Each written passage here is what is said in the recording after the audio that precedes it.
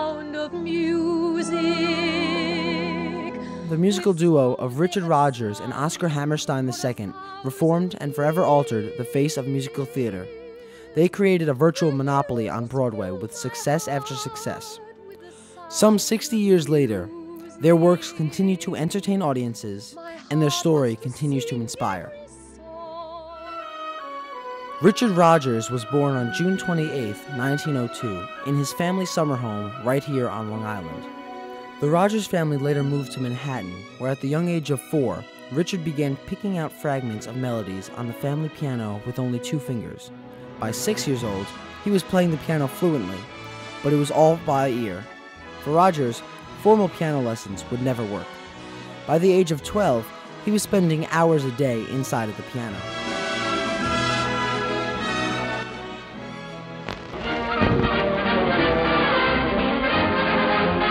At age 14, Rodgers would use all his allowance to see Saturday matinees.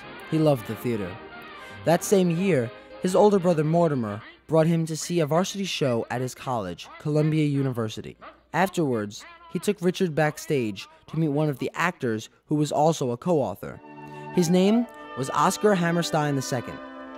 This was the first meeting between Rodgers and Hammerstein. Hammerstein's warmth and talent would leave a lasting impression on the boy who would someday be his partner.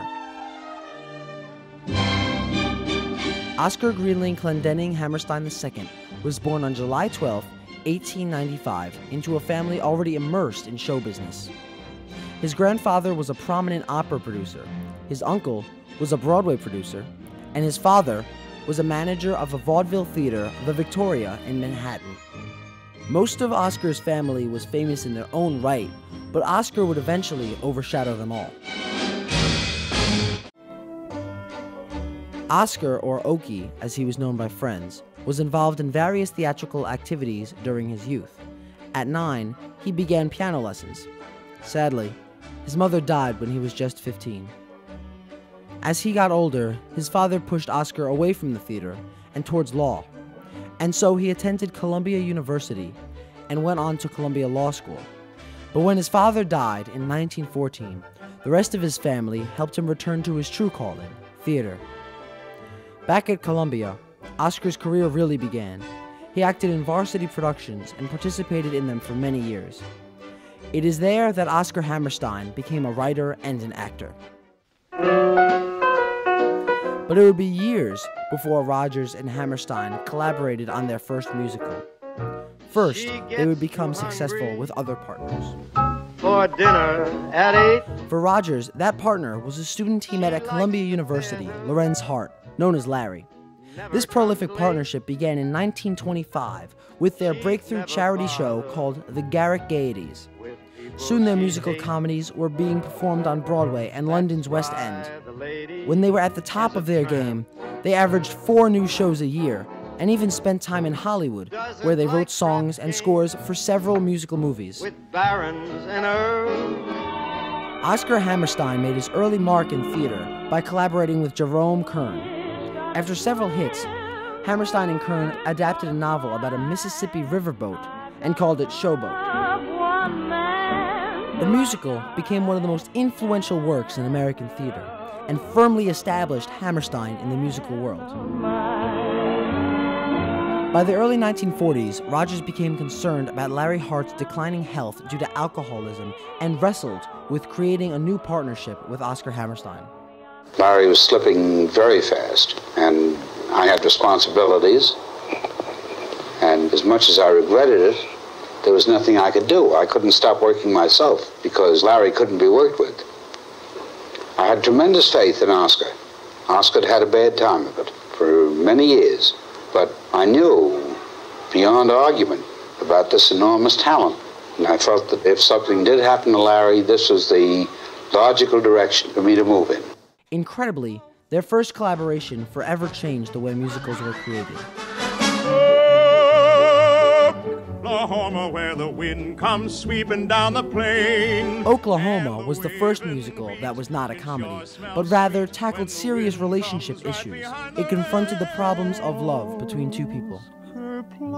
Set during the turn of the century, the infectious lyrics from the opening number declared that the new century was America's and that everything would go America's way. Oh, what a beautiful morning. Oh, what a beautiful day. I got a beautiful feeling. Everything's going my way. Oklahoma was not only notable for its innovative plot, but also for its music. Notice the accented upward rushing bass octaves that lead into the title song, Oklahoma. Then it immediately retreats. Oklahoma, where the wind comes In the song Many a New Day, Rodgers completely removed the normal counter-melody of musical composition. Many a new face will please my eye. Many a new love will find me. Never These and other innovations revolutionized musical theater. of the romance behind me. Many a new day will dawn before I do. But it was hard work, as Rodgers explained in this audio interview. The easy approach to this is to say, oh, look, Oscar handed him a lyric, and out came the tune in 5 minutes. Well, the tune didn't come out in 5 minutes. We had gone through months of discussion about the play. We knew a great deal about the situation in which the particular song occurred. We had reached a mutual decision as to the time signature so that it would fit in with the song before and the song after. All these things condition the actual composing. And you carry this around with you subconsciously and consciously very often for a great length of time. And finally, you reach the moment of composition, and it comes in a rush.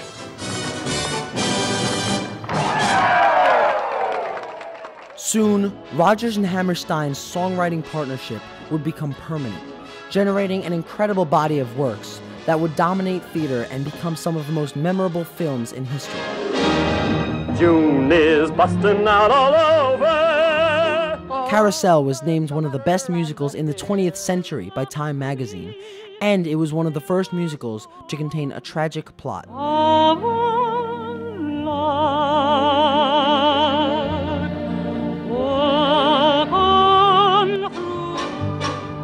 South Pacific.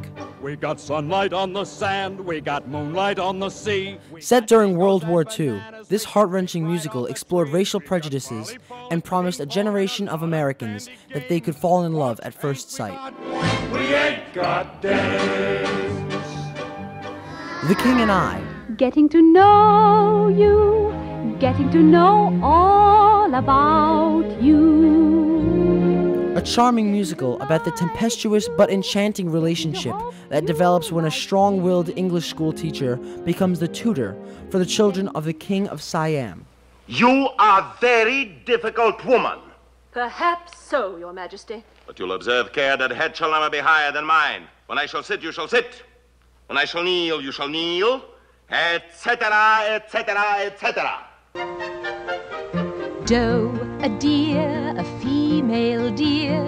Perhaps the most recognizable Rodgers and Hammerstein musical of all is The Sound of Music. Brown paper packages tied up with strings. These are a few of my favorite things. Set in Austria during World War II, the famous love story would be the duo's final collaboration before Oscar died of cancer in 1966.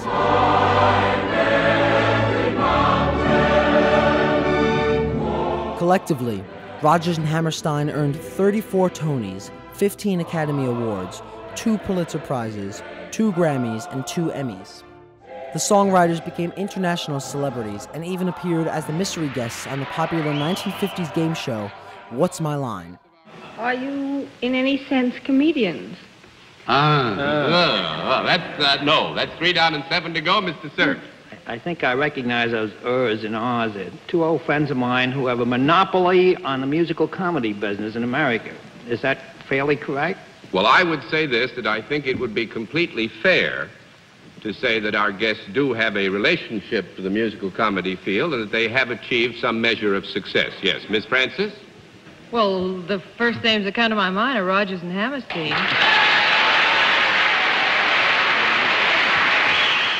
Some 60 years later, Rodgers and Hammerstein musicals are frequently revived. South Pacific has been running on Broadway for 2 years and still draws box office crowds.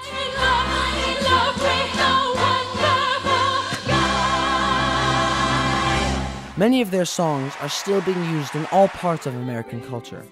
This television commercial ran just last week. When the curls break, when the ends split, when the hair goes mad, I simply remember my favorite thing, and then I feel so bad. Rodgers and Hammerstein were arguably the most famed and talented musical duo of all time.